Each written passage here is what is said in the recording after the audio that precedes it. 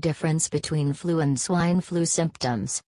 During the past 100 or so years, the word flu was aligned with terrible amounts of casualties and emerging forms of new serovars of viruses, which jump species to cause havoc amongst the human populace. As they are viruses, we are yet to create specific antiviral, and for the time being, we have to depend on the use of vaccinations against the flu virus.